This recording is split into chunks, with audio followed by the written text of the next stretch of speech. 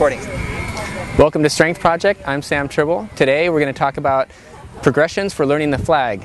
Now it's really nice if you have a pair of stall bars in your gym to work on, or if you're out in a park and you can find some parallel bars or any sort of bar that has a straight bar and a T to place your hand over the top. That's going to give you a little more stability when learning this exercise rather than just grabbing a straight bar like you'll see in some of the circus shows where they're just using a straight bar. That's a little bit more difficult, but you can learn it there as well, so don't feel like you have to have a straight bar, but having a straight bar over the top does give you some stability when you're learning it. So that's the first thing we're going to show you. Now anytime you're doing that flag and you can bring your center of mass towards the pole, it's going to be a little bit easier to hold. So even though being completely vertical or upside down while doing that flag is impressive, it's actually a little bit easier to do. As you start to lower to the more of a straight horizontal flag position, that's actually a little bit harder to do. So a progression actually could be to get a little spot so you're safe and go all the way upside down and start to lower to the flag position.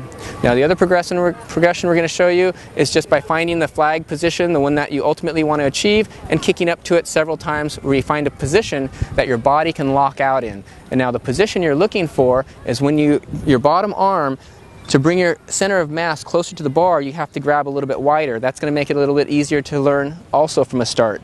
And when you kick up, you'll lock out this position and open up your body so you're in a slight arch position, and you feel like you can engage from your wrist all the way down through your hip. If you can engage this position here, you can hold it for a really long time and have a lot of control.